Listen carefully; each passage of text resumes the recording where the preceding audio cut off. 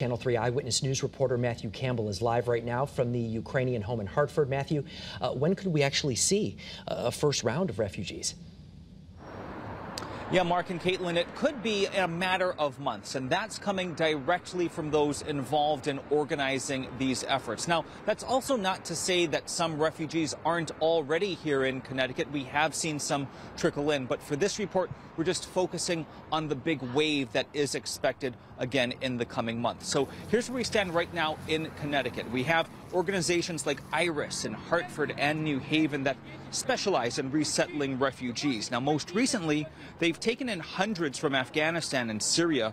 They say Ukraine is going to be a little different because it's not going to be rushed like it was for Afghanistan, and it appears in some cases refugees may be more likely to move to a state where they already have relatives. What portion of those 100,000 have relatives in Connecticut and want to come to their relatives in Connecticut? They might have relatives in Kentucky and California also. But how many want to come to Connecticut? That would be sort of the starting point. All right, so those intangibles, that makes it hard for organizations to really provide accurate estimates of how many people we could see. But again, they are expecting it to take 2 months before the wave of people start to come in.